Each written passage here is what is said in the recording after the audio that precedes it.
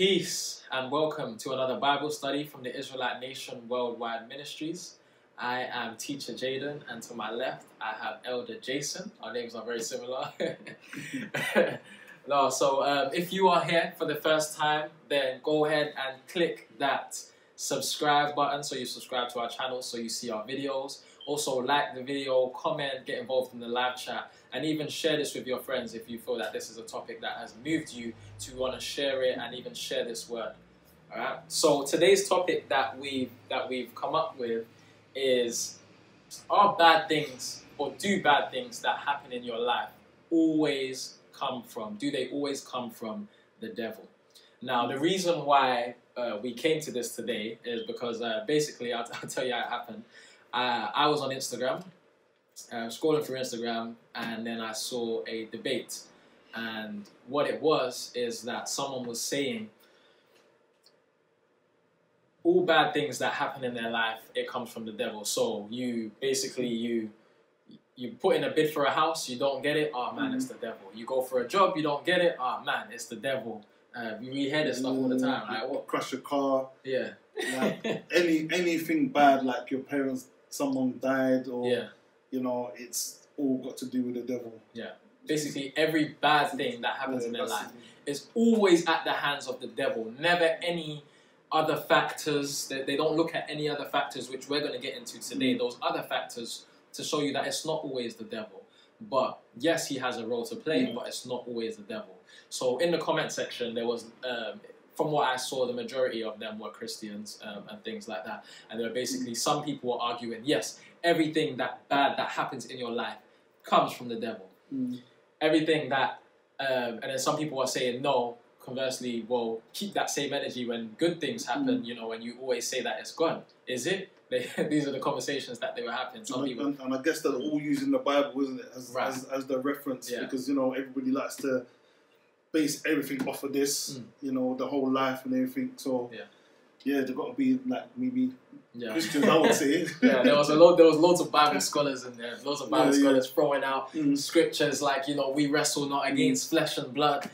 And obviously we've gone into these scriptures plenty of times and actually shown the understanding of the scripture and where it comes from, what it means, who's being spoken to, and who it applies to, and things like that, right? And I think if you're watching this for the first time, I'm afraid that we're going to burst your bubble. You know, because we are about the truth. We have been taught to understand spiritual things and physical things. Not all bad things come from Satan. God loves his own. Like, your bubble's going to get burst. And if you was, I'm sure if you was to interact on the Instagram, you know, everybody would be against you. So what Elder Jason's basically saying is, obviously, you will hear teachings from the Israelite nation that are in opposition to the worldly teachings that you will hear. But fear not, don't fear, don't click X in your top right corner or run away. There's reasons why, right? And we always teach this. Many people claim or many people teach from the Bible. Or read from the Bible, should I say. I wouldn't say teach. They read from the Bible and they try to teach people. But where the Israelite nation sets itself apart is understanding. So you will hear things that you haven't heard in any other establishment in the world. But you will see why when we get into understanding. You will begin to understand. If you have the eyes to see and the ears to hear, you will understand. So he's saying you will hear things, but, you know, don't run, don't be scared. We will explain everything that we mean. Yeah, because I mean, like, we don't sugarcoat. Yeah, we don't sugarcoat. And they say the truth hurts. The truth does hurt. That's why we tell it, but we try to make sure you know that we're not trying to, I'm not going to sugarcoat anything. Yeah, he's not going to sugarcoat anything. So, so back to the lesson title. And for my brethren that are back again, we hope that you guys enjoy this lesson. And newcomers, stick with us. Everyone stick with us as we get into this topic today, because we thought, I basically found this topic, called Elder Jason, and was like, hey, this would be sick for us to do. Like, this debate's going off on Instagram, and loads of people have their opinions and stuff like that. So let's put an Israelite nation perspective on it, right? And I think it is true. I mean, I know you said that already, but like, a lot of people do blame the devil for the for the downfall in life and stuff like that. So it is a good topic for you to really understand. And for those who were on Instagram, are on here, or you do stumble across here, we're going to give you the answers of, is it Satan, is it God, or is it just the world? Yeah. So yeah, let's get into this. Yeah. So don't go anywhere. Stay focused. Stay with us, right?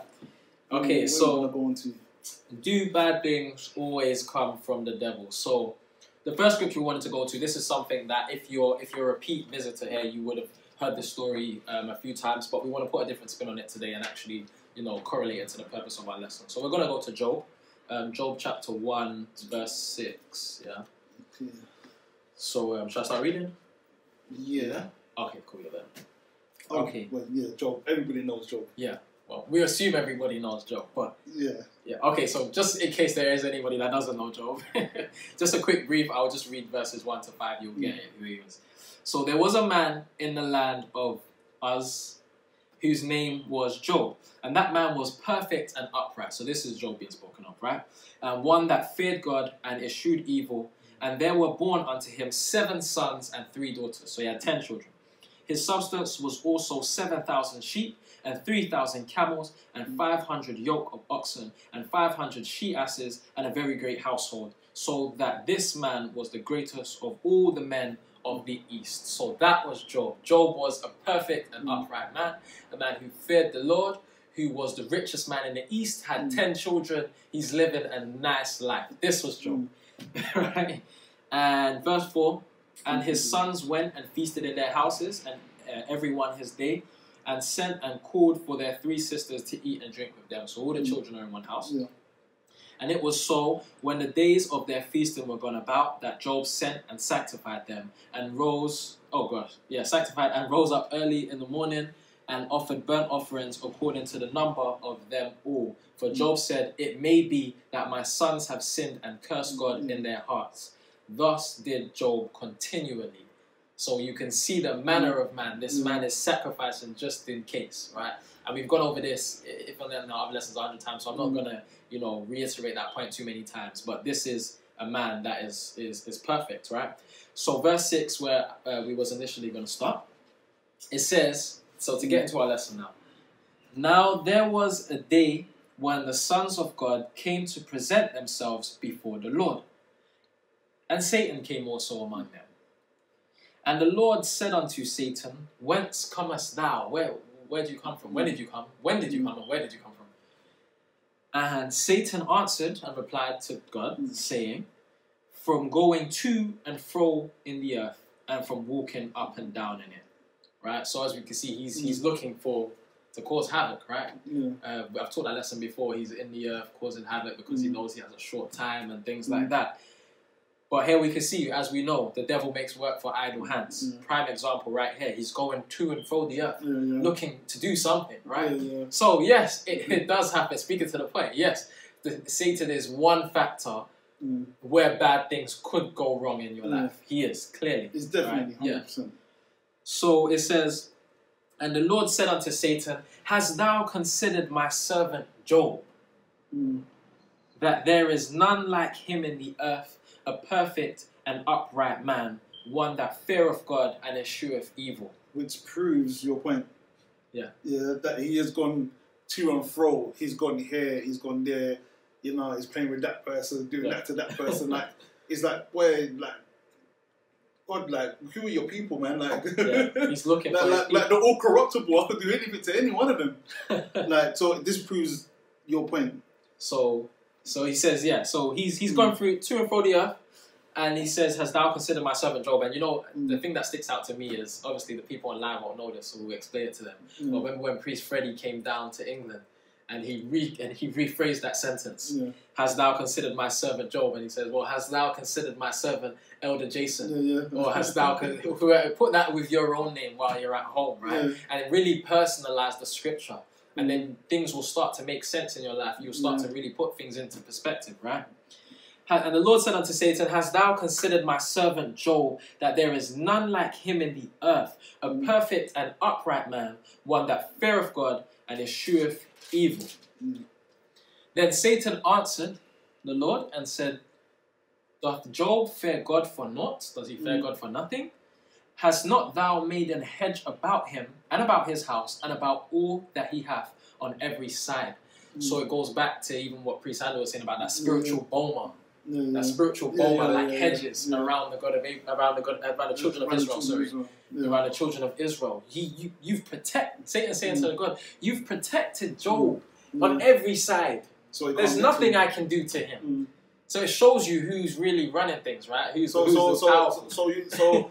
at the end of the day, he must have, when he's going to and fro, he must have considered Job already. But he's like, oh, you know what? I can't even get to Job. So let me just go here. Let me just go there. Because he knows that Job is already protected. Because Job, not unlike yourselves, right, he, as it was read inside here, he prayed day and night for everything and anything. You know, he prayed for forgiveness for his children, for himself. He done that day and night. Just in case. Yeah, so the God of Israel knew who he was, and he knew that he was loyal. So that's a great point as well. So I read verse 12, sorry, I got to read from verse 11. So so Satan, as you said, Satan's looking at Job like, you've blessed him on every side. How am I supposed to touch that? How am I supposed? What's the point of me going there? I know he's not going to waver in faith. He knows that you have him. You have his back, right? 11. But put forth thine hand now and touch all that he hath, and he will. Not even he might. He shall. He maybe. He's confident. He's confident. He will curse thee to thy face. And just Satan talking to God like, if you let me put my hand on him, he's gone, man. He's mine now. Because he knows what he's capable of. Yeah, exactly. And as I was saying, like, he's only out for big fish, but yeah, go on. And the Lord said unto Satan, behold, all that he hath is in thy power. Now here, I'm giving it to you. Only upon himself put not forth thine hand. So Satan went forth from the presence of the Lord. So God is saying... What does put forth not thy hand? So God is saying, everything that he has, you can touch it now. Just don't touch him. Don't put your hands on him. Don't kill him. Yeah, don't kill him. Everything around him. Don't kill him, basically. But anything else, you got free reign. Yeah. You got free reign. And even as we read, God even extends that to you can now put your hands on him, but don't take his life. You know what's funny is that I'm already laughing in my head because I'm thinking about the people on your Instagram. Yeah. Like they might have just lost a job, or they might have they got a debt collectors like £300 and like, oh, Satan, it's got to be him. Yeah. Did you see what Job was going through? And if you don't know the story of Job, I urge you to read it. Yeah, we'll get into it quickly. We'll read like some of it. So where was I? The 12, I think. Yeah. Oh yeah, I read 12. Yeah, so 13. And there was a day when his sons and his daughters were eating and drinking wine in their eldest brother's house. And there came a messenger unto Job and said, the oxen were ploughing and the asses feeding beside them, and the Sabeans fell upon them and took them away. Yea, they have slain the servants with the edge of the sword, and I only am escaped alone to tell thee. While he was yet speaking, there came also another and said, the fire of God is fallen from heaven, and have burned up the sheep and servants, and consumed them, and I only am escaped alone to tell thee. While he was yet speaking, there came also another and said, the Chaldeans made out 3 bands, and fell upon the camels, and have carried them away, yea, and slain the servants with the edge of the sword, and I only am escaped alone to tell thee. While he was yet speaking, that's pressure. It's pressure. Let me keep going. And while he was yet speaking, there came also another and said, thy sons and thy daughters were eating and drinking wine in their eldest brother's house, and behold, there came a great wind from the wilderness, and smote the 4 corners of this house, and it fell upon the young men, and they are dead, and I only am escaped alone to tell thee.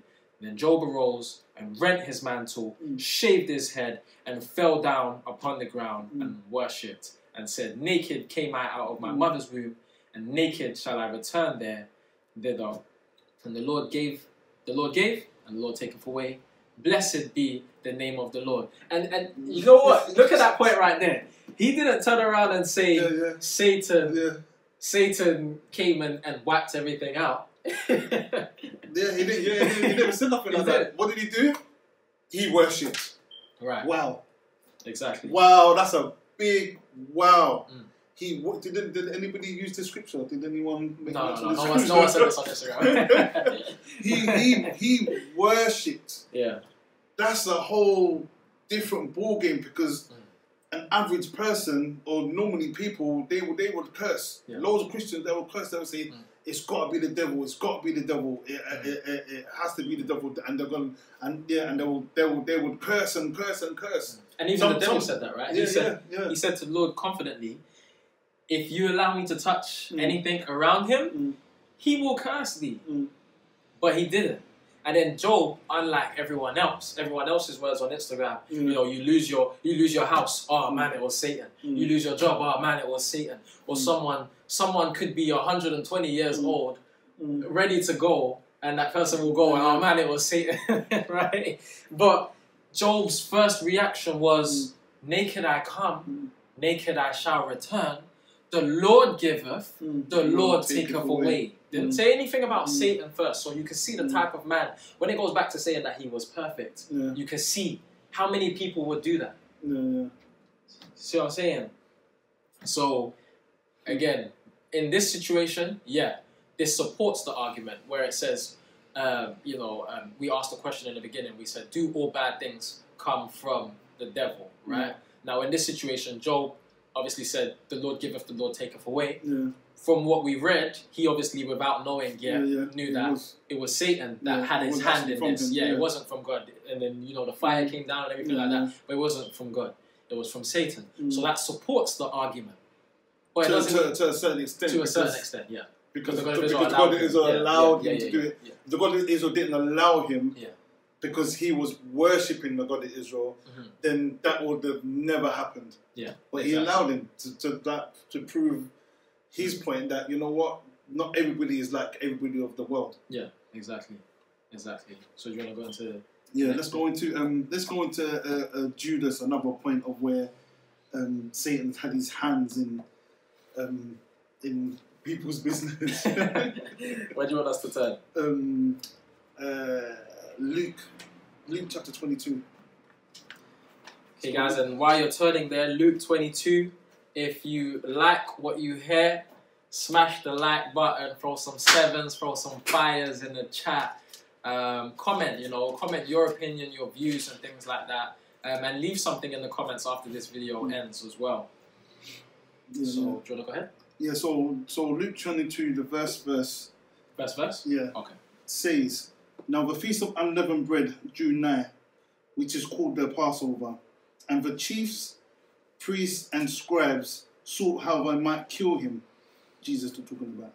For they feared the people.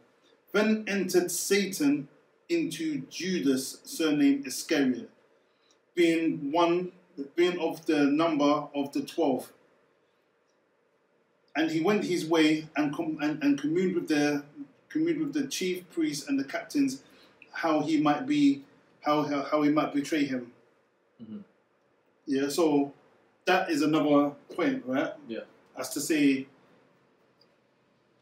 Satan's got his hand in the killing or the setting up of Jesus, right? And everybody knows about Satan and Jesus, and and the betrayal and stuff like that.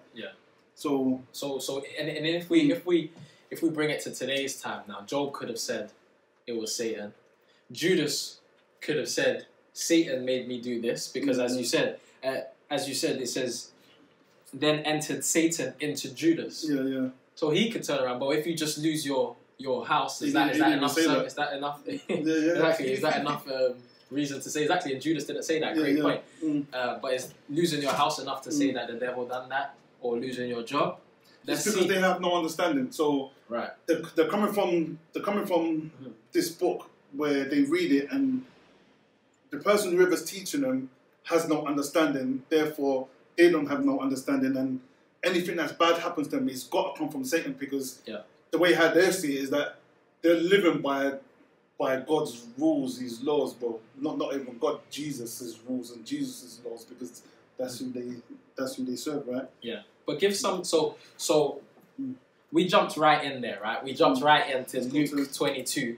the Feast of the Unleavened Bread drew nigh, which is called the Passover and things like that. And we basically just said what happened ultimately. Satan entered Judas. But just to give you some context to the story, just for those that do not know. Mark. Let's go to Mark chapter 14, verse 43. Mark 14, verse 43. Yeah, you could read that. Want me to read it? Yeah. Just let me know when to stop. Yeah. Yeah. And immediately, while he yet spake, cometh Judas. So this is Judas with Satan inside of him, as we just read. And immediately, while he yet spake, cometh Judas, one of the 12, and with him a great multitude with swords and staves from the chief priests and the scribes and the elders. And he that betrayed him had given them a token, saying, Whomsoever I shall kiss, the same is he. Take him and lead him away safely. And as soon as he was come, he goeth straightway to him, and saith, Master, Master, and kissed him. And they laid their hands on him, and took him. And one of them that stood by drew a sword, and smote a servant of the high priest, and cut off his ear. You want to stop? Yeah, you can stop there. Because it's just to prove the point that of what he did. Yeah. You know, he carried out, Satan did something, and he allowed Judas to carry it out.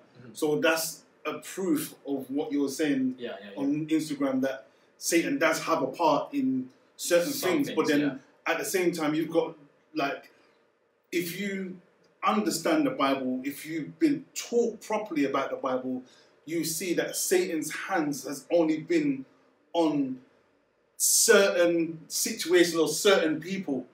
It's certain people that was close to the God of Israel, something that would really disrupt Israel, not something that's going to make you lose your house. You know, not something that's going to make you lose your job or lose money from the bank. He don't care about that. He goes for the bigger things. And you're basically trying to say that there's a battle, right? And that battle is between the God of Abraham, Isaac, and Jacob, and the devil is trying to challenge him. And you're basically saying that he doesn't care about your house and your job. He wants to damage or stop you from joining his opposition. His opposition is the God of Abraham, Isaac, and Jacob, and his servants. So you're basically saying that the devil targets those that are in opposition to his battle. So if you're not in opposition to his battle, then he's not going to trouble you. It don't really mean anything. Whatever happens to you is of the world. And we'll kind of like explain that as we go along. But it's not him, and it's not the God of Israel. Like, it's neither of them. It's what you do in life. Like, you might have lost your house because you didn't pay your bills, or you tend to go out partying every night and use your money on materialistic things when you should have been paying your household mortgages and stuff like that. So is that the devil's fault? No, that's your fault. Your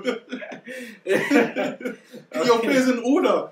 But then it all goes down to temptation. Exactly. Let's go to James. James 1. James 1, great scripture. So, that verse 12, right? So, if you guys could turn with us to James 1, verse 12, we want to read something. So, what we've established, just to keep you guys on this road with us, so no one strays or goes off, and make sure that we don't digress also, what we're discussing today is does every bad thing that happened in your life come from the devil? Does it mean that? Does it mean that he was instrumental in every wrong thing that happened in your life, right? So as we discussed, we showed some situations. We discussed Job, we discussed Judas, where the devil did have he was a very influencing factor in those things that went wrong in those individuals' lives, right? But there's more situations and stories that we have to discuss and things that we can bring up, right? To just sort of throw a spanner in the works. So James 1 is something that we want to quickly read as more of like an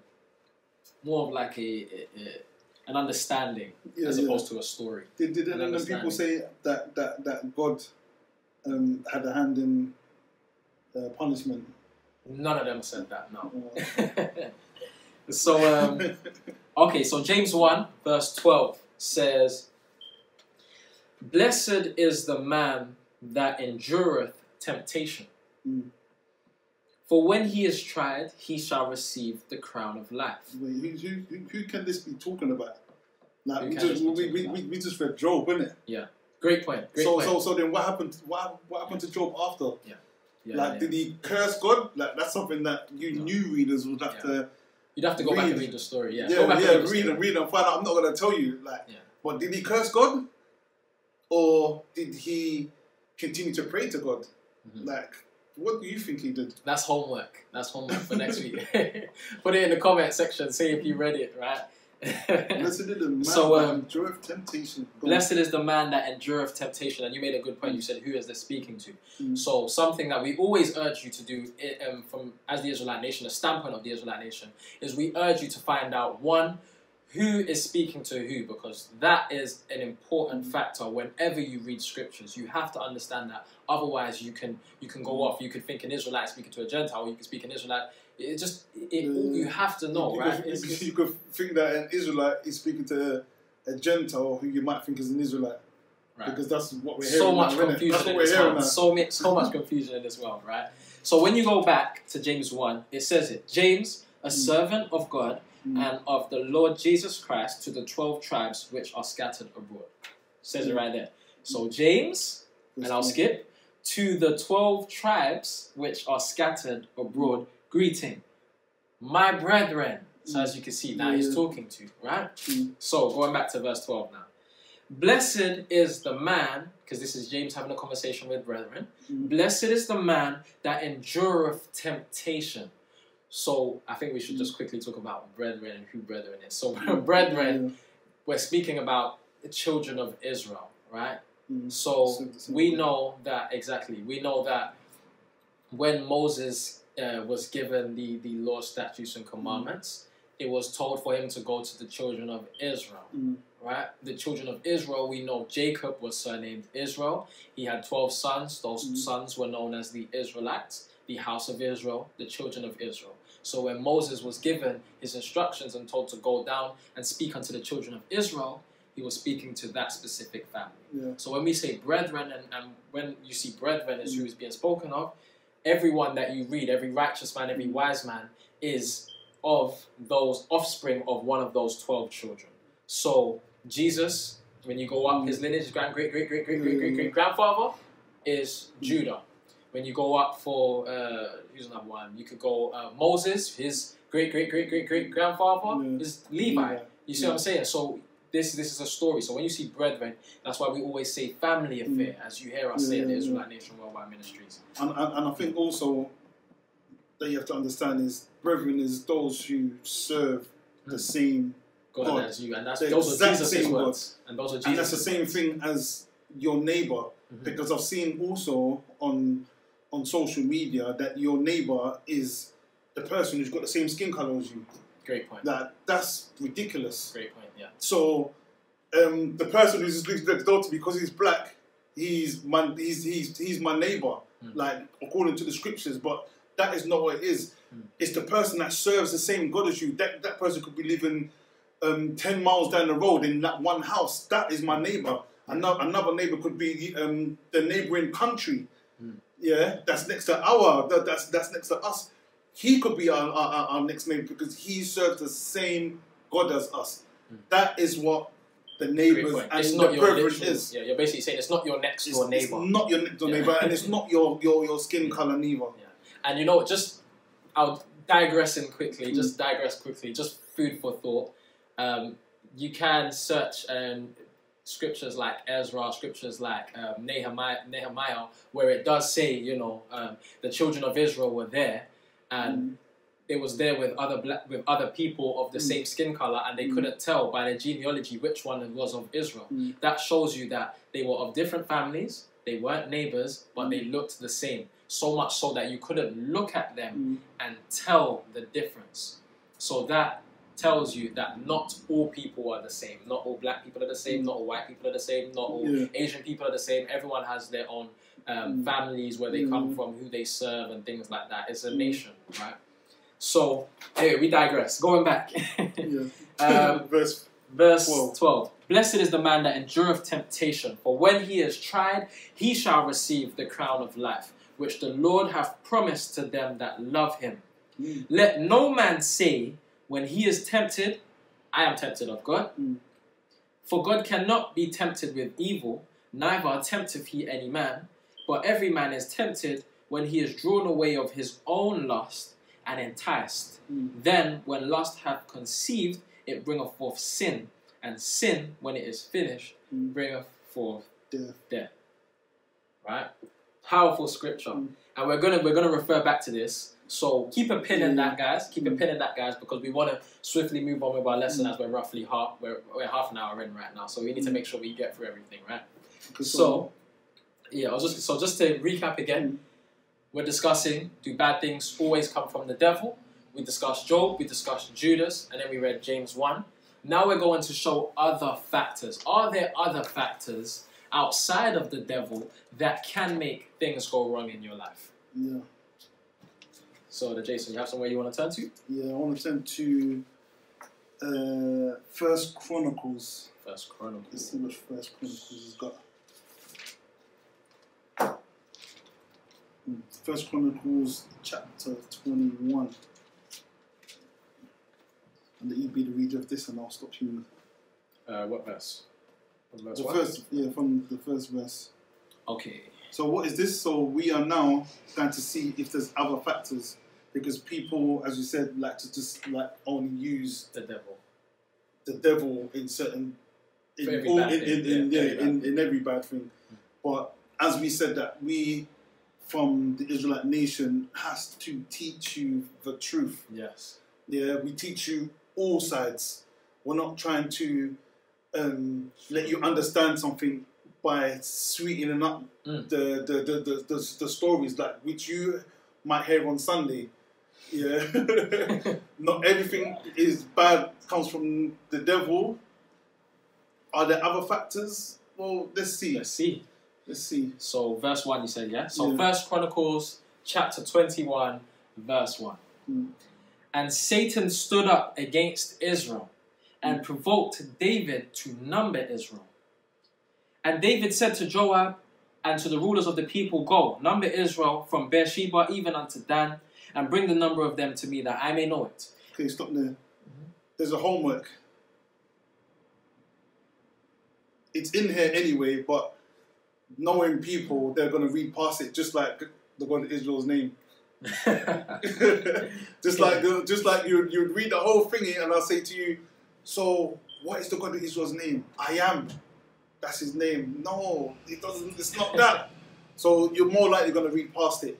But the homework is Satan stood up against Israel and provoked David to number Israel. Why is that so bad? Like, I don't know if they'll be able to answer that question. Yeah, but this is your homework. Why is that so bad? Like, why did Satan provoke David to number Israel? Yeah, that's your homework. And if you do find it, put it back in the chat at some point. Okay. So, what did I read? Verse 1, right? I just read verse... No, I read verse 2 as well. So, verse 3. And Joab answered, The Lord make his people 100 times so many more as they be. But, my lord the king, are they not all my lord's servants? Why then doth my lord require this thing? Why will he be a cause of trespass to Israel? Nevertheless, the king's word prevailed against Joab. Wherefore Joab departed and went throughout all Israel and came to Jerusalem. And Joab gave Stop there. Okay. So, it's just a quick stop. So, obviously, you got Joab. He sees that there's a problem. Do you see the problem? He's seeing that there's a problem. He's saying, why are you doing this? Yeah, but the king is the king. Yeah. You can't go against the king. You still have to do what you have to do, right? So, do your homework. Let's see what you say in the chat. And just to give you a hint, we've already passed the answer as well. We passed the answer in one bit that you can use. So where am I? Verse 5. And Joab gave the sum of the number of the people unto David, and all they of Israel were 1,000, and 100,000 men that drew the sword. And Judah was 460,000 men that drew sword. But Levi and Benjamin counted he not among them, for the king's word was abominable to Joab. Abominable. That's a strong word. Very strong word. So it was burning Job that you had to count them. It was burning. So if that is burning Job to go against the king's rule, then Satan knew what he was doing. And remember, Satan, in the first verse, he said, and Satan stood up against Israel, not against the Philistines, the Jebusites, the Christians, the Muslims, not against none of them people there. It was none of them. It was only Israel. Yeah, and we're going to get deeper into our points. But yeah, go on. Okay, and God was displeased with this thing. Therefore, he smote Israel. So that's a bad thing. Yeah. That's a bad thing already. Did it come from Satan? Who smote Israel? Yeah. I'll read it again. And God was displeased with this thing. Yeah, one more time. And God was displeased with this thing. Therefore, he, being God, smote Israel. What does smote mean? Does that mean like, you know, like back in the days when the person takes out the glove and they're doing the drill and they slap you with the glove? Like, is that the type of smoke that he's talking about? No. Killed. And David said unto God, I have sinned greatly because I have done this thing, but now I beseech thee, do away the iniquity of thy servant, for I have done very foolishly. And then you have to go back to verse 1 again. Satan stood up against Israel. And what was his reaction? Did he say, the devil made me do it? No. He didn't say the devil made me do it. He said, I've done it. Temptation. Temptation. What if he went against that? That temptation? What if he said, no, you know what? Then bless I'm still not going to give you the answer because I really want someone who sees this video to put their answer in there. Yeah. It goes back to what you just asked as well. Goes back to James. Yeah. He said, "What happened if he would have?" It said, "Blessed is he that overcome temptation." Yeah, temptation. Essentially, paraphrasing, right? Verse 9. And the Lord spake unto Gad, David's seer, saying, Go and tell David, saying, Thus saith the Lord, I offer thee 3 things. Choose thee one of them, that I may do it unto thee. It's like that. I may do it unto thee. It's like that. Satan's not speaking. It's like that. It's like as a child, like, you know, Caribbean people where like, which one you want, the belt? Yeah. You want the belt. You want the belt, the stick, or something else. And all of them are bad, where you're like, I've got to take the punishment. Yeah. And I think the key thing that we notice here as well is the Lord spoke unto David's seer, saying that I may do it unto thee. So again, where people say the devil did this, or the devil did that, or this, or whatever it may be, this is 3 punishments here to choose from. The Lord saying, I'm going to do it. So, where am I now? 11. So Gad came to David and said unto him, Thus saith the Lord, choose thee either 3 years famine or 3 months to be destroyed before thy foes, while that the sword of thine enemies overtake thee, or else 3 days of the sword of the Lord. Wow, okay, so the sword of the Lord, even pestilence, even pestilence in the land, and the angel of the Lord destroying throughout all the coasts of Israel. Now therefore advise thyself what word I shall bring again to him that sent me. This is horrible. That is terrible. It's horrible because it's a thing of, you got the king, and I don't know if I said it, but I don't want to say really what it is, but you got the king. No, I didn't say it. So you got the king who numbered Israel. Job knew that it was a bad thing. Why it was a bad thing, that's for you guys to figure out. But at the same time, the God of Israel is like, okay, Satan's not going to punish nobody. There's this not anything to do with Satan. As to why what's going to happen next. So he's given him 4 things. 3. Is it 3 things? Yeah. I'll say he's given him 3 things. But it's not just affecting him. It's affecting the whole entire nation of Israel. Yeah. How many, like before, how many did he count? He counted 100 of thousands, 1,000 of this tribe and 1,000 of 100 of this tribe and all of this and all of that. Like there's thousands of them. There's hundreds and thousands of Israel. It's affecting every single person. The person, you might have people that's just sitting inside the house and they've not done a bad thing. They've not done a bad thing and whoa, what's about to come? What's about to happen to them? Yeah, exactly. It's a horrible thing, and it'll be that thing of what will they say? Yeah. Will they say that it was the devil? Will they say it's the devil? But will they say it's the God of Israel's hand? And that's a good point that you make, right? The reason why that's a good point is because there are still people that won't yet be convinced, purely because verse 1 says, and Satan stood up against Israel. So they'll say, okay, yeah, God of Israel punished him, but it was Satan's doing. Satan made David number Israel. Right, so he had some influence. Yeah. But then at that point, when you're faced with temptation, when we go back to James 1, blessed is he, I'm paraphrasing, blessed is he who overcome temptation. Right? So once you make it through, if you don't make it through, the punishment, is that coming from Satan? Did the punishment this time come from Satan? Oh, he just tempted you to do wrong. Yeah. You see? And I think as well, because I'm thinking about David, and remember David and Goliath? Yeah. Like, was that only David's doing? Yeah, exactly. Was that him that killed Goliath? Was it only his doing? So David really should have thought about what he was doing and not be tempted. Yeah. But then it's easier said than done when we're reading the story. It's very much easier said than done, right? No, go on, Karen. Where do you want me to read from? Where did I stop? Karen reading, we're going to read up until 18. Where did I stop? Verse 13, 12 I stopped. So even going back, actually, sorry, just one more thing to add. Again, just going over that point. Oh, did I read 13? No, you didn't read 13. You read from 12, so you got to read 13 now. 12, yeah, sorry.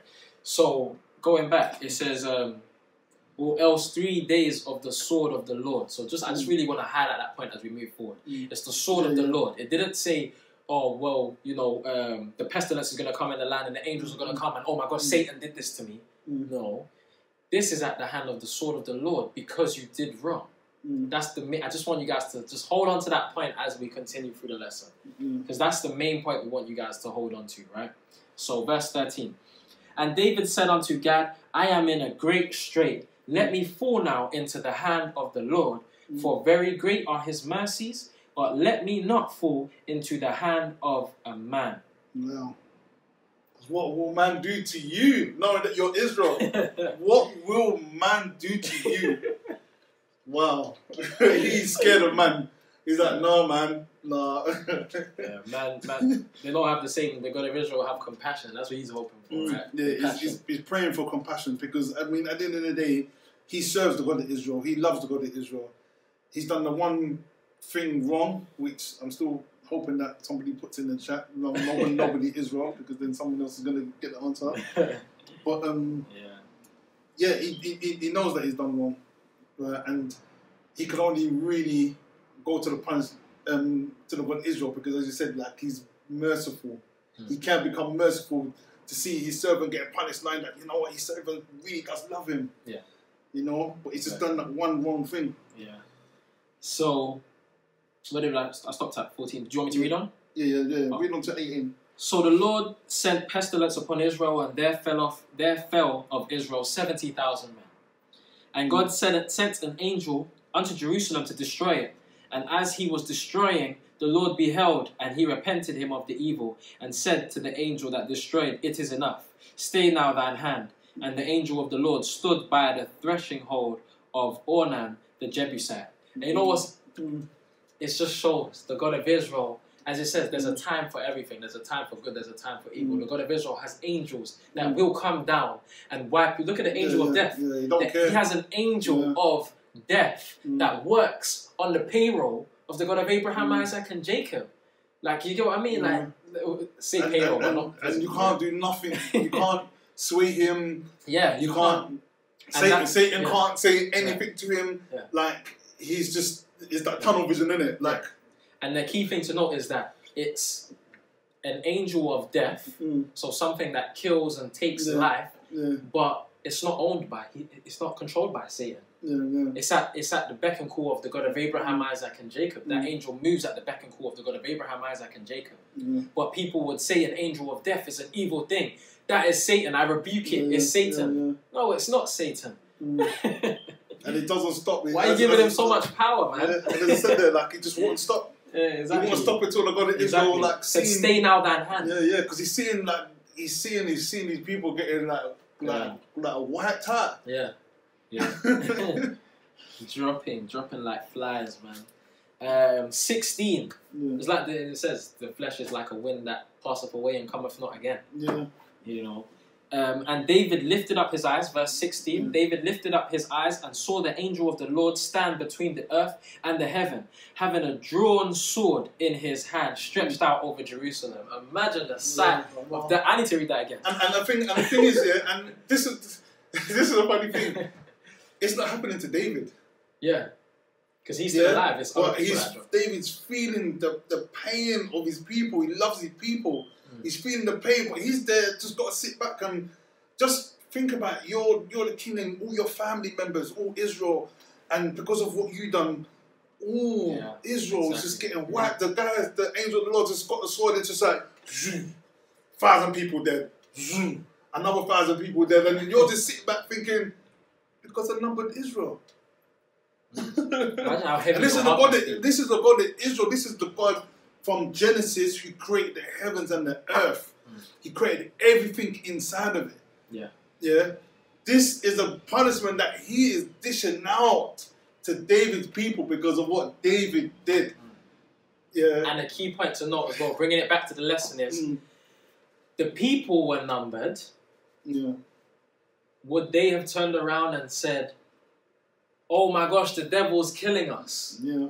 The devil's killing us. But who did those back? Basically, that's bad that happened to them. No, I'm saying I'm agreeing. They wouldn't. But it happened to them. A bad thing happened to them. They died. 70,000 people are being wiped out. Yet they can't turn around and say that that's at the hand of Satan. So what it goes back to the point: do all bad things come from Satan? Exactly. No. What was it in this? It was that David did wrong. So the punishment now came from the God of Abraham, Isaac, and Jacob, because David is of Israel. And the punishment was a stiff punishment. Let's carry on reading before we run out of time. Yeah. Where are we at? That's what I was going to say. It's just, imagine that. I wanted to read 16 again, because just envisioning that must be scary, man. Like, David lifted up his eyes, verse 16, and saw the angel of the Lord standing between the heaven and the earth, having a drawn sword in his hand, stretched out over Jerusalem. No one else saw that. Imagine if you think about it, no one else saw it. David was only able to see what was going on. No one else saw what was happening. That would have gave them the choice to say whether or not it's Satan or if it's God. Scary sighting, though, right? That's a scary sight. Then David fell, and the elders of Israel, who were clothed in sackcloth, fell upon their faces. And David said unto God, "Is it not I that commanded the people to be numbered? Even I it is that have sinned and done evil indeed. But as for these sheep, what have they done? Let thine hand, I pray thee, O Lord, my God, be on me and on my father's house, but not upon thy people, that they should be plagued." And they would have been sad. They would have been seeing each other cry. They would have been seeing each other die and been, wow, why is this happening to us? But it was not at the hand of Satan. That's the point we want to make. It was not at the hand of Satan. And you got to think about it, like, after all these people dying and stuff like that, like, they've got to rebuild their lives. You see what I'm saying? So in today's world, you see people dying, they'll be like, why is Satan? It's Satan. Like, why is Satan? Why is this happening? But You don't know the reason why it's happening. But people even blame other things, like even when you go into slavery. Yeah, I'm going to go into slavery. Right. Slavery is another point. Slavery is another point as to where, was it Satan? Because you got to remember, like back then when we see the movies, people who grew into slavery would say, it's got to be the devil, or I must. It must be in my genes that I must be a slave, or anything like that. I've heard that. They never saw or never knew that it was down to their forefathers as to why they're in that state, and they was in that state for 400 years. And you're right. And it's not. And the thing is that it's not even really until Elder Shadrach started speaking about this in the early 80s, letting people know that, you know what, we are the children of God. Yeah, we are the children of slavery. It wasn't the white man that put us into slavery. It was of our own doing while we're here. Yeah. Why the God of Israel punished us. The God of Israel, the God who created the heaven and the earth, punished us. It wasn't Satan. It was our own greediness and our own jealousy and seeing what other nations got, and I want to be like that nation. I want to be like that person. So the God of Israel was like, okay, let's go into it. Yeah. Deuteronomy 28. And that's why we always read Amos, right? Yeah. That's why we always read Amos 3. So I want to go into Deuteronomy. You want to go Deuteronomy first? Yeah. Okay. Deuteronomy where? 28? Yeah, let's go to Deuteronomy 28, the first verse. I just wanted to just quickly touch on a few scriptures. Okay. And if you're liking the message, guys, throw some fires in the chat, throw some 7s in the chat. Let us know you're enjoying the lesson. Let us know you're on the same page, keeping on this road with us, and that you agree. Okay, so Deuteronomy 28, the first verse. I'm not going to read all of it. I want this to be your homework for the newcomers. You read it. If you've never heard that Israel or black people was cursed before by God as to why they was in slavery for 400 years, you're going to hear it here for the first time, and I want you to read Deuteronomy 28.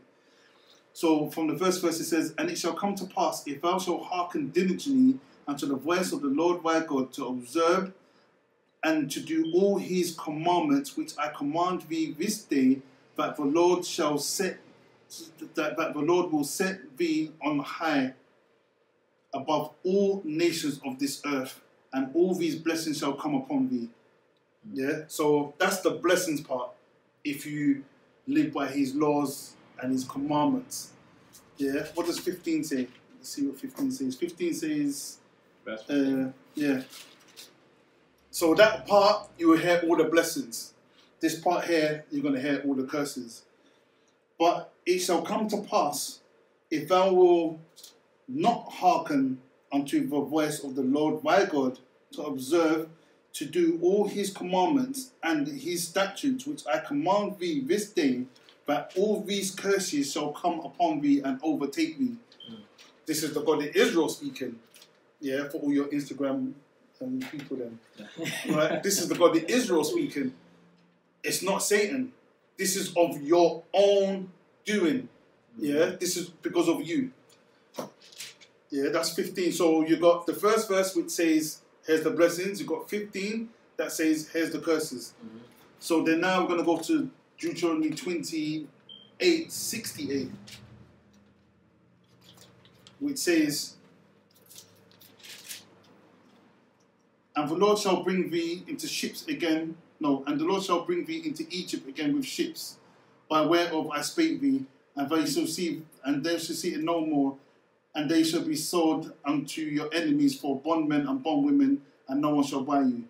I mean, obviously, if you read the whole scripture, then you would see the curses because you disobeyed God. Yeah, so then that part there is the part of the first starting of your 400 years, because this is what you chose. Let me jump in here as well, right? So, for those that have never heard this before, and maybe banging on your TV screen now. Like, what are these guys talking about? God doesn't do this. God doesn't put you into slavery and do this and do that. Do you want to turn to Amos 3? They bang on their screens, or could be banging on their screens and saying, what are these guys talking about? No, I've never heard, no one's ever taught me that punishments or being a bondman or a bondwoman is a punishment from God. Why are you teaching me this? What does that mean? You know, Elder Jason has sent you, he went to Deuteronomy 28 in the beginning and he showed you the blessings. He went to verse 15 and he showed you the curses. I'll just quickly read this before Elder Jason reads Amos 3. It says, I'm just going to read like 2 verses. It says, this is Moses speaking to the children of Israel, right? So we're adding some context now so you get why we read that. Behold, I set before you this day a blessing and a curse. A blessing if you obey the commandments of the Lord your God, which I command you this day, and a curse if you will not obey the commandments of the Lord your God, but turn aside out of the way which I command you this day to go after other gods which ye have not known. So there are curses that come from not serving the God of Abraham, Isaac, and Jacob, if that has been granted unto you. That does not mean that those curses are at the hand of the devil. And I will get a bit deeper into that. Do you want to go into... yeah, because that, as we said, that was only for Israel. Right. Okay, so if we go to Amos 3, it says, hear this word that the Lord has spoken against you, the whole world. Yeah, the God of Israel who created the heaven and the earth has spoken against you, the whole world. I'm sure you see that in the new international version of the Bible. Yeah, that's what they're saying there, but it doesn't say that here. It doesn't say that in here. In here it says, hear the word that the Lord has spoken against you, all children of Israel. Yeah. Yeah? He's like, only pinpointing out this one people. Yeah. And it's so that when people read it, there's no confusion. Yeah. If I say, hear this word that the Lord said unto you, Elder Jason, it's like, okay, there's people here that may hear this, and I need to know that I'm not speaking to them, I'm speaking to you. I'm speaking to you, O children of Israel. Okay, so against the whole family, which I, the God of Israel, saying, in Genesis, the God of Israel created the heavens and the earth. He's saying, I brought up the,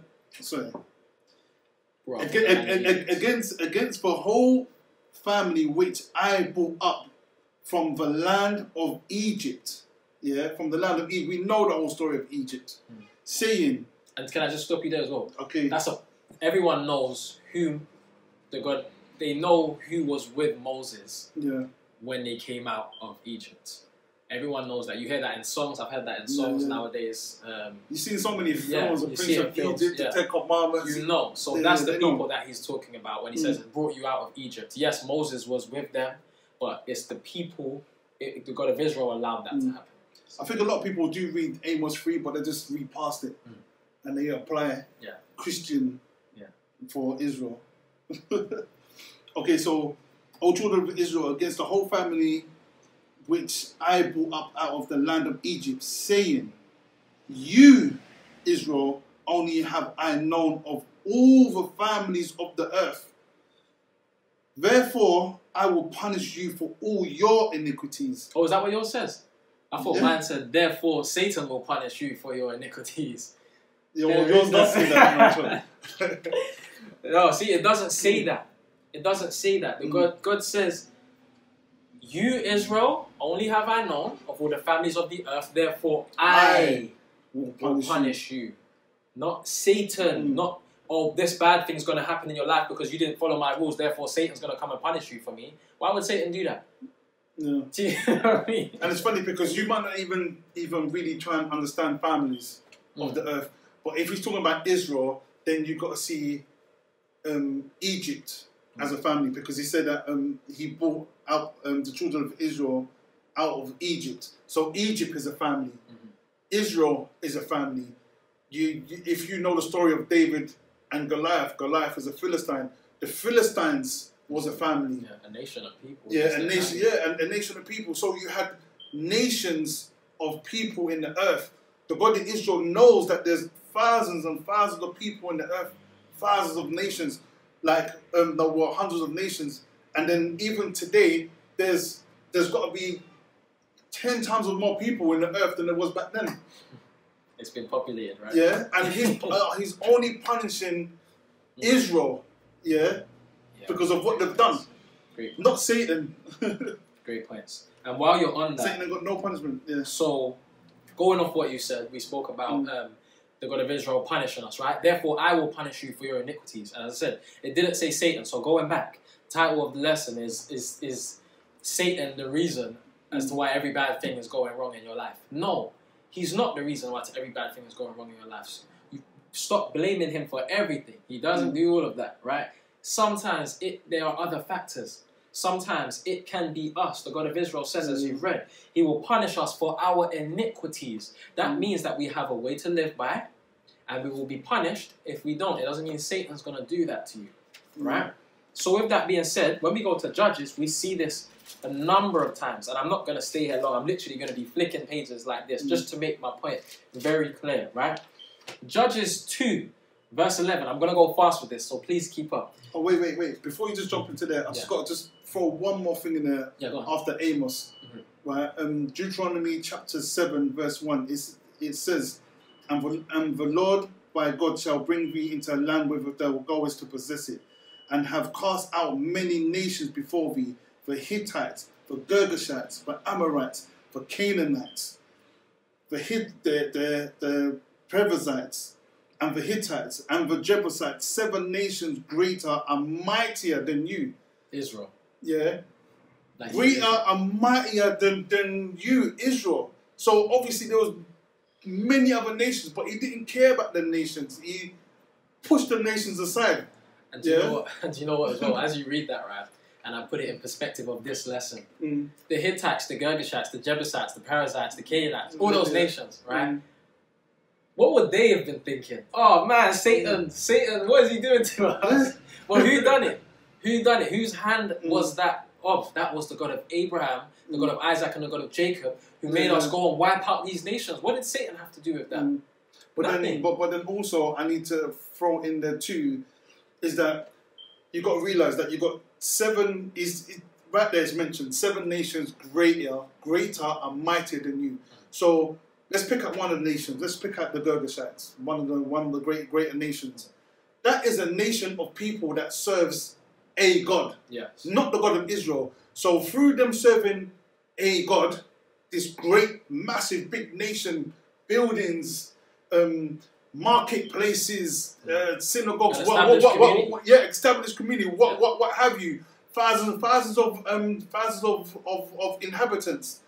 Yeah, they're living their life. You've got rich people in the Girgashites, you've got poor people there. Well, wait, where's the blessings coming from? You've got people that the God of Israel don't know them. Yeah. You've got people that would thought they were good. Because in this world, it's, you know, if I live good, then I'm fine. What's live good? You would have had good people there. You would have had people that will give to the poor inside the Girgashite town. You know, they give to the poor. They do the so-called charities. You know, they pray to their God, and you had rich people there as well. You understand what I'm saying? So where did they get this from? The God of Israel he didn't even know them. Yeah. He don't know them at all. Where they getting the blessings from? I'm a bit confused. Yeah. Well, I'm not confused at all, but like. Yeah.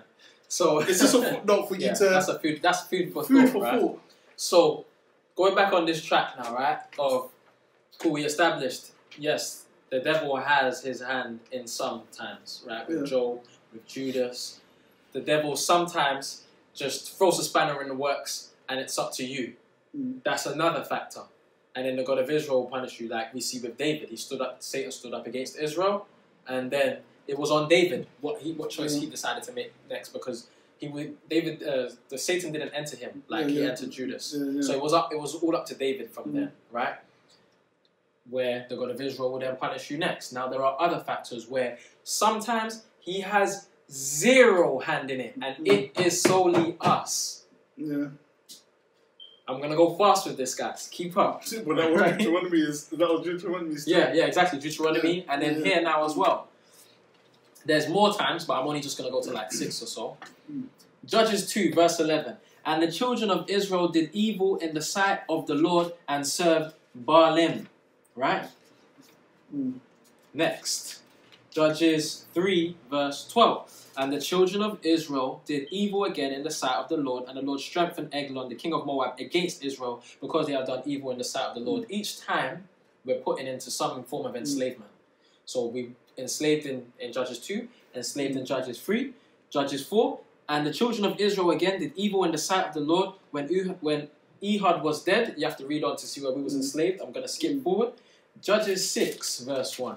And the children of Israel did evil in the sight of the Lord, and the Lord delivered them into the hand of the Midian 7 years. So there you see it, we was enslaved 7 years. Right? Was that the work of the devil? No. Who done wrong? Children of Israel.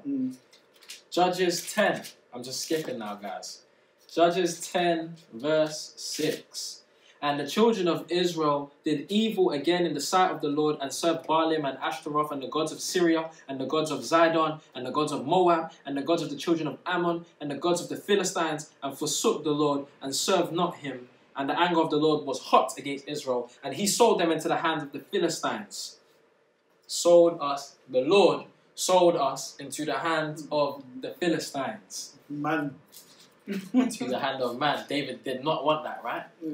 And chapter 13, verse 1. And the children of Israel did evil again in the sight of the Lord, and the Lord delivered them into the hand of the Philistines 40 years. That's 40 years of enslavement. You tell me where the devil had anything to do with that. Nothing. Nothing, right? Nothing at all. That's your own doing. That's based on us. So, yes, bad things will happen in our life. Yes. Sometimes it is the work of the devil. Sometimes he may have just a little piece, throwing some temptation and you couldn't overcome. And sometimes it's just on you. It's just on you, man. You know, you have to be able to look at yourself. You see what I'm saying? And I don't think that's what the people are doing. They don't look on themselves. Yeah. But then, at the same time, yeah. I'm not sure if I should throw the gravel into the mouths of the people that normally gets that normally sucks the lollipop and and it's got a sweet tooth. You mean like they want sweet stuff? They don't want water. They don't want truth. They want lies. They want things that sound sweet, that feel sweet. We're here to tell you the truth, right? There are other stories, like even when we go into like the story of Saul, right? Sometimes again it could just be you, and it's based on instruction. What did you do? You know, there's Jonah in the belly of the well. He went into the belly of the well because he was given an instruction and he chose not to abide. Right? Saul. We're gonna go to Saul. So let's go to Saul 18. Saul 18 verse 10. 1 Samuel. I'm saying Saul 18 verse 10. My mind's running fast. It's just running. It's like. Yeah, so 1 Samuel chapter 18 verse 10. Yeah? Yeah, go. Go on, you you want me to read it? Yeah. And it came to pass on the morrow that the evil spirit from God came upon Saul. Listen to that. The evil spirit from God came upon Saul. What did the devil have to do? Where did we read devil, Satan, Lucifer, any of those words? We haven't seen it. Nothing and he prophesied in the midst of the house, and David played with his hand, and at the other times... and there was a javelin in Saul's hand, and Saul cast the javelin. For he said, I will smite David, even to the wall with it. And David avoided out of his presence twice. Now there's a reason for this, right? So let's go back, right? We need to go back to 15. 15:1. 15 verse 1. Read it, want to read? Yeah. Okay. Samuel also said unto Saul, the Lord sent me to appoint thee to be king over his people, over Israel. So very just as a separate lesson, the Lord sent me to be king over his people, the Lord's people, which is Israel. Right? Food for thought, right? Now therefore hearken thou unto the voice of the words of the Lord. Thus saith the Lord of hosts, I remember that which Amalek did to Israel, how he laid wait for him in the way, when he came up from Egypt. Now go and smite Amalek, and utterly destroy all that they have, and spare them not, but slay both man and women, infant and suckling, ox and sheep, camel and ass. And again, go to the perspective of Amalek. But they must have been like, man, what's Satan doing unto us, man? Because they have their God. As you said, they have their God. Yeah. So they must have been like, what's Satan doing? Oh, man, the devil, man, he works hard, man. but was it the devil? No. Yeah. It was the God of Israel who gave us an instruction. And Saul, verse 4, gathered the people together and numbered them in Telaim, 200,000 footmen and 10,000 men of Judah. And Saul came to a city of Amalek and laid wait in the valley. And Saul said unto the Kenites, go, depart, and get you down from among the Amalekites, lest I destroy you with them. For ye showed kindness to all the children of Israel when ye came up out of Egypt. Yeah. So he gave them a chance, the Kenites, right? That was fine. So the Kenites departed from among the Amalekites. The Amalekites was the target. That was the target mission, not the Kenites, right? And Saul smote the Amalekites from Havilah until thou comest to Shur, that is over against Egypt. And he took Agag the king of the Amalekites alive. So I'll read that again. And he took Agag the king of the Amalekites alive when his instruction was to kill. And utterly destroyed all the people with the edge of the sword. Verse 9. But Saul and the people spared Agag, and the best of the sheep, and the oxen, and of the fatlings, and of the lambs, and all that was good, and would not utterly destroy them, but everything that was vile, refuse that destroyed utterly. But what was his instruction? His instruction was in verse 3. Now go and smite Amalek, and utterly destroy all that they have, and spare them not, but slay both man, women, infant, suckling, ox, sheep, camel, and ass. Okay, but what has the animals got to do with anything? That's true. What were they thinking? what were they thinking? No, but seriously, what has the animals got to do with anything? It just goes to show that the God of Israel, when he wants this thing wiped out, he wants it wiped out. He don't care for the food. He don't care for the people. He don't care. Just do your job. Just like the angel. Yeah. Just like the angel of the Lord with David, when David numbered Israel. The God of Israel sees his servants like that. So he's expecting the angel of the Lord to just go down there and wipe out. And the angel of the Lord does his job. He does it so great that the God is going to be like, oh, wait. No, you did it too good. You was doing it too quick. It's like he's so fast that it's like he could have wiped out the whole nation quick just like that. So no, stop. But he followed the instructions and he did it. So he's thinking now, Israel cried out for a king, they get Saul. So he's saying, okay, so Saul, this is what I want you to do. I want you to go into that land because of what the Amalekites did. I want you to go into that land, I want you to kill everything. Yeah? Saul's thinking, okay, yeah, I'm going to kill everything. But you know what? Let me keep the best. For the God of Israel and do the sacrifice. No, that's not the instructions I gave you. Yeah. So and he probably had good intentions, right? It was good intentions, but good intentions doesn't... Exactly. It doesn't mean anything when it comes down to instructions. Yeah. But as you said, and this whole topic is about... Following instructions better than sacrifice. Yeah. But as you said, it's the whole thing about, do you play the part in this? But that's a different lesson. We're discussing today whose hand was that was that of the Lord's hand or was that of Satan's hand? And here's where we're showing you that don't just blame everything in your life, right, on Satan. It's not. Saul here had a decision to make. He was given an instruction. He was told, go in there and kill everything. Everything. Man, woman, ox, sheep, camel, ass, everything. Wipe it all. He spared the king. He spared, what did he spare? The best of the sheep, the oxen, the fatlings, the lambs, and all that was good.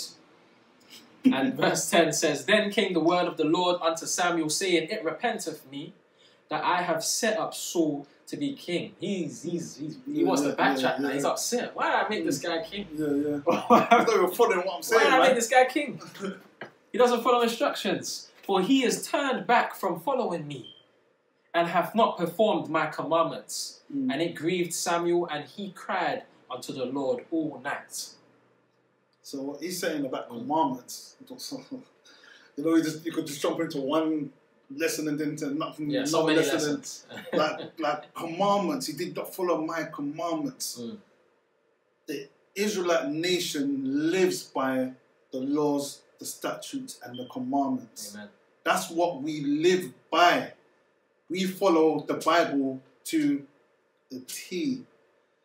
This is our book. This is us. This is what we live by. Yeah. What commandments did the guys on Instagram follow? Absolutely zero, and they're crying about Satan. But then again, it goes back to who was it given to, right? Which is a whole other lesson. Yeah. As we've said earlier, the books, the instruction was given to Moses, and he was told, go to the children of Israel. So if you're not serving, or if you're not under that law, if you're not under the law, statutes, and the commandments, then that's you, right? But when we go back now, just one more story before, because we have 15 minutes left. One more story before we wrap up. It's a story that Fri Oct briefly read in the Feast of Dedication, but we want to touch it and apply it to this lesson, right? And that is Haggai. Just quickly read 16 verse. I'll just quickly read 16 verse 1. This is just about Saul again. It says, and the Lord said unto Samuel, how long wilt thou mourn for Saul, seeing I have rejected him? I have rejected Saul. This was once the king of Israel. Yeah. I've rejected him from reigning over Israel, filling mine home with oil and gold. Yeah, so he rejected him, and he put the evil spirit in him, and then you got and then obviously you get David that comes along afterwards, and David's just a little boy, but then David loves the God of Israel, and at this time the God of Israel is not listening to Saul, so therefore Israel in a whole is just like on a damper. That's why when Goliath came now, everybody was shook, everybody was scared. I said everyone was shook. Everybody was scared. Nobody wanted to go up. They knew that the God of Israel wasn't following Saul. They couldn't pray to the God of Israel. No prayers was getting answered. Saul must have been burning sacrifices and doing everything to try and get the God of Israel to listen to him. And the God of Israel wasn't having it. And then you get David that comes along. Yeah, exactly. Yeah, David comes along and just and the little boy, and it just shows Israel that the God of Israel is with you. Yeah, 100%. But you've got to learn to do certain things. Yeah, 100%. But I don't know how long have we got. So we got roughly around like 13 minutes left. Oh, okay. So so I want to read the story to you again, just to drive home this point again before we conclude, that it is not always the hand of the devil. It can be other factors. Can be the God of Israel punishing us for our wrongdoings. As he said, he will punish us for our iniquities, right? So Haggai chapter 1 says, in the 2nd year of Darius the king, in the 6th month, in the 1st day of the month, came the word of the Lord by Haggai the prophet unto Zerubbabel, the son of Shealtiel, governor of Judah, and to Joshua the son of Josedek, the high priest, saying, thus speaketh the Lord of hosts, saying, this people say, the time is not come, the time that the Lord's house should be built. Then came the word of the Lord by Haggai the prophet, saying, is it time for you, O ye, to dwell in your sealed houses, and this house lie waste? So it's a question. You guys have your houses.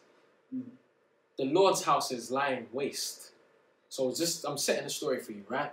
They're saying, well, the time has not come yet that the Lord's house should be built. So let's work on our own. Let's do our own thing, and that will come, right?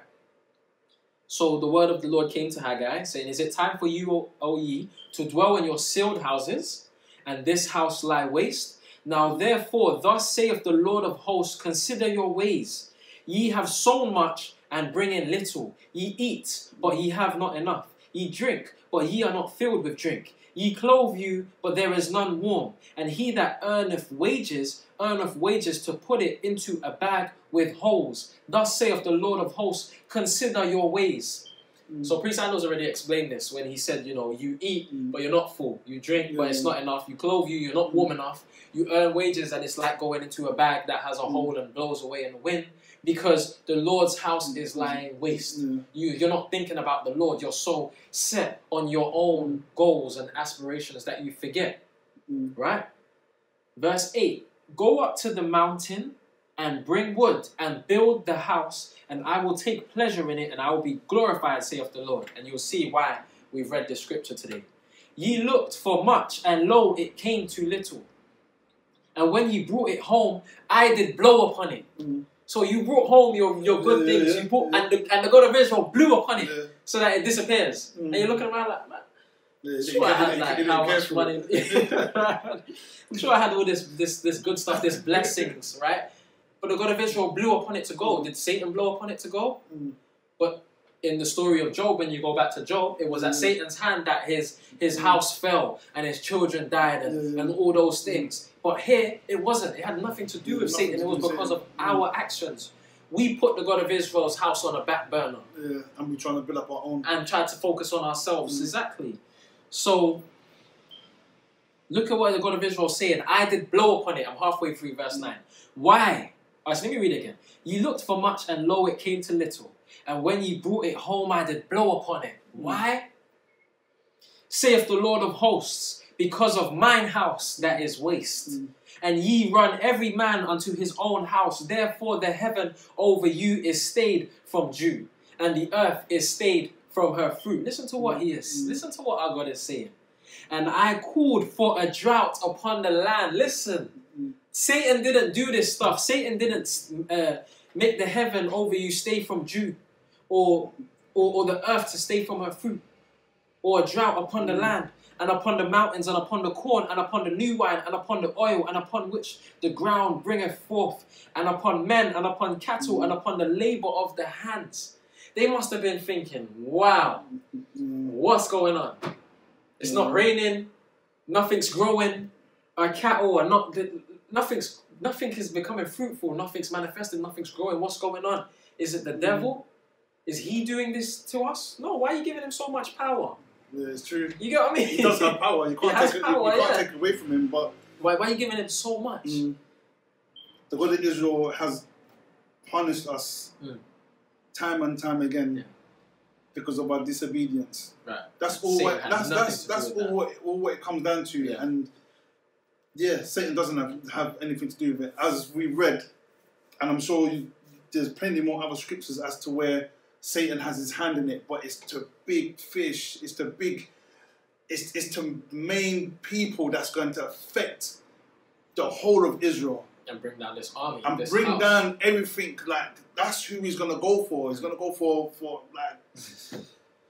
And that's why he's not going to go for anyone, That's why it says we wrestle. Not against flesh and blood, but against spiritual wickedness and principalities in high places. Or the other way around. Principalities and spiritual wickedness in high places. It's that fight that he has against the God of Abraham, Isaac, and Jacob.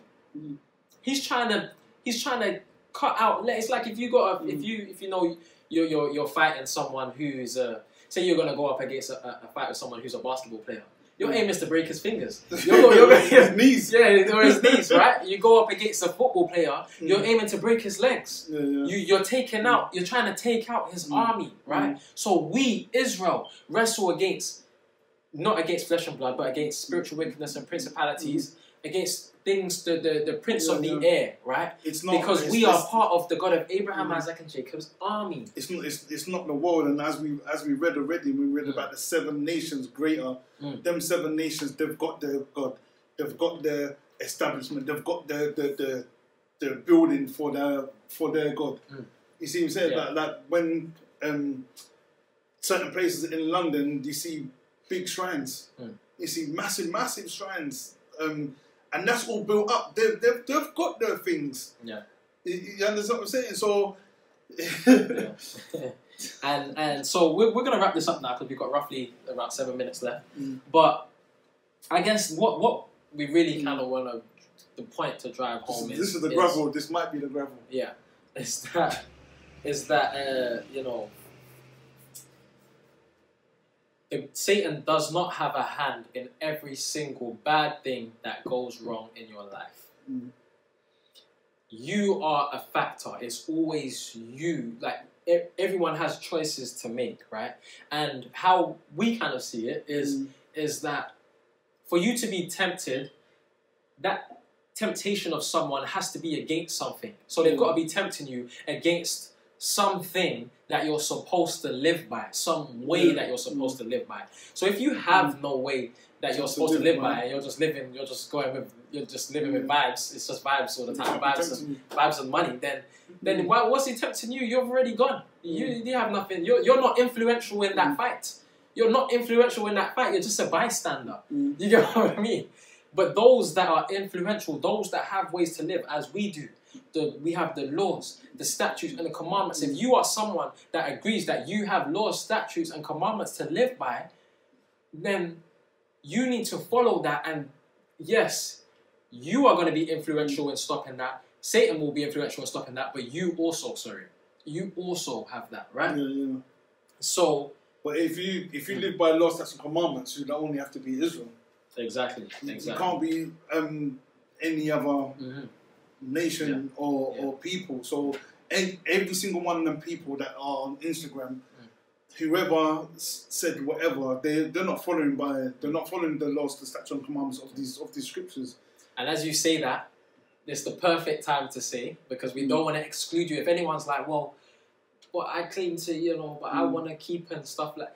If you formally want to join the Israelite Nation Worldwide Ministries, there is a link in the bio, and you can come, learn with us, sit with us, become a brethren, break bread, suck, baptize, all those kind of things, and you will be under the law, statutes, and the commandments. You get a full understanding, isn't it? And the full understanding, 100%. So even when you go back and just touching James 1 again, just to close up with it, he said, "Blessed is the man that endureth temptation." Verse 12. James 1, verse 12. "Blessed is the man that endureth temptation, for when he is tried, he shall receive the crown of life, which the Lord hath promised to them that love him. Let no man say when he is tempted, I am tempted of God. For God cannot be tempted with evil, neither tempteth he any man. But every man is tempted when he is drawn away of his own lust and enticed. Then when lust hath conceived, it bringeth forth sin, and sin, when it is finished, bringeth forth death." So as it says, everyone is tempted, but that next step is you. You can be tempted, but blessed is the man that endureth the temptation. Because if everyone was going to be tempted and they were just going to give in, then it wouldn't say that. It would just say, blessed is every man, because every man is tempted. And, I know your heart, so, those that have a nice heart, you're fine. It doesn't say that. It's blessed is the man that endureth temptation. That's why Elder Jason urged you to go and read the story of Job and see what happened. Because that was a perfect and upright man. And I won't say what happened with him, because I want you to read. You have to also realize is that everything that we've written inside this book was about Israel. It was about the Israel, and it's about the God of Israel. It's about the God of Israel and his people, and that's it. And that's why we put inside the scriptures about the other nations, that they had their own God, they had their own setup, they had their own thing. This is to do with the God of Israel and his people. So we live by the law, statutes, and commandments. So, as Jaden said, like, for you to get tempted, it would have to be for something. Against something. Yeah, it would have to be against a way of life. A way of life, against something to deter you from doing that thing. From that. And the only reason why he would tempt you from doing something evil is if you're serving the true and living God. Amen. Which is the God of Abraham, the God of Isaac, and the God of Jacob.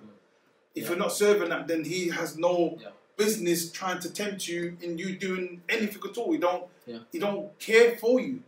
You're just living in the earth like the Jebusites and the Hittites. I think everyone uses this word normalize, so I'm going to use it now. I think we need to normalize. This is what I think we need to normalize. We need to normalize not blaming Satan for every wrong thing that happens in your life. That's what we need to normalize, right? Because personally, what I feel, and I'm sure Elder Jason's on the same page with me, is when you blame Satan for everything, blame him for this, blame him for that, this, and this, you just take away accountability from yourself. You're not holding yourself responsible for the actions that you do.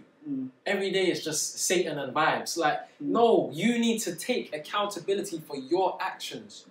Every minute we point the finger at Satan. Satan, he did this, or he's the reason I lost my job. He's the reason I didn't get this house, or I lost my house because, as you said, I weren't paying my bills. Whose fault is that? Do you get what I mean? He's the reason why the God of Israel. Sometimes it is on us. We need to, as we always hear here in this nation, when you point the finger at someone, you have 4 pointing back at you. You have 4 fingers pointing back at you. And that's for you to take that accountability and analyze your actions. Even when you go back to Job, his children died, everything died, his house, his field, everything went. And what does it say? He said, even in death, he did not charge God foolishly, but he said, naked I come, naked I go, God giveth, God taketh away. Do you get what I'm saying? And it goes back to the lesson of Elder Kurt, when Elder Kurt and New York, New Jersey branch gave the lesson on the nature of man. We need the nature of us to be righteous and to even act as Job acted, Things went wrong in his life, and the first thing he did was look at his own actions, what he did wrong, what could he do, how he can repent, how he can beg for forgiveness from the God of Abraham, Isaac, and Jacob. You see what I'm saying? But this nature of us blaming Satan for everything is taking away accountability, is taking away you being responsible for your own actions. But a lot of people do that because they have no understanding. Yeah. But that's why we're here, right?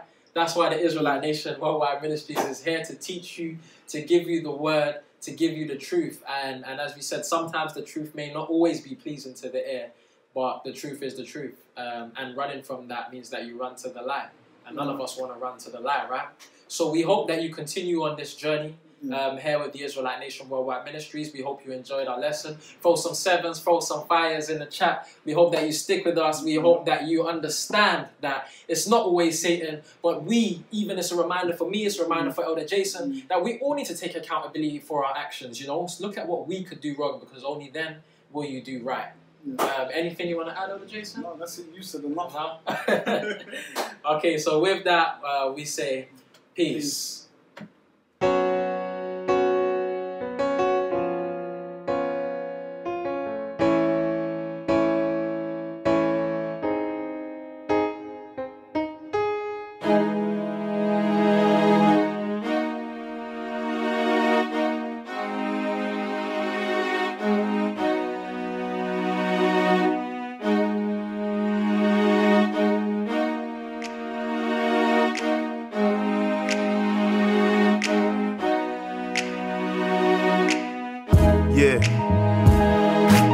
Flesh is quite visual, spirit never physical. Only in celestial form, I'm terrestrial. Breath of life blown through his merciful nostrils. How can I be hostile when I speak the gospel? Holy Ghost festival, Israel is the refuge, Christ is the hospital. And I need some patience, no time for wasting. Evil will receive evil's my equation. God of Israel is my king, I'm anticipating. And I've learned that you never ever cease learning. Fire still burning, heathen still cursing. It's imminent, we stand strong and never broken. Still missing memories of the saints fallen. Tears reflect crying, throats still be choking. Many are called, but who's worthy of the chosen? Serve you, serve you, serve you, serve you, serve you, serve you, serve you.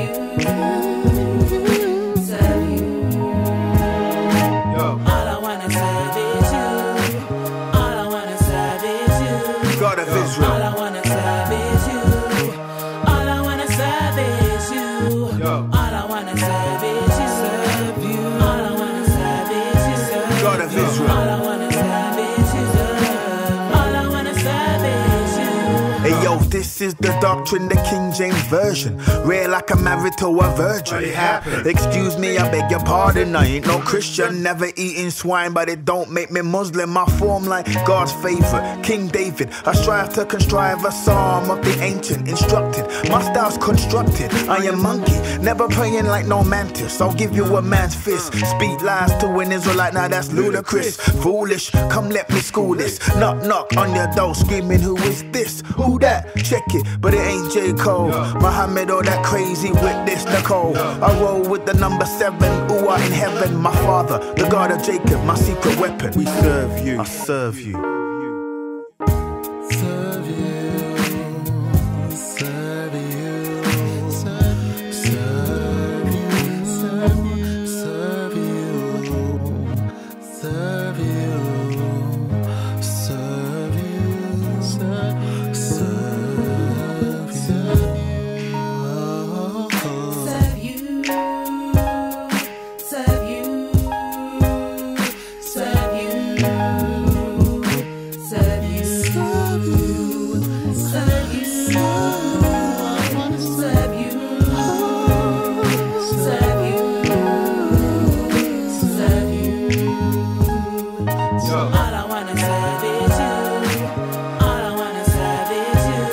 of Israel.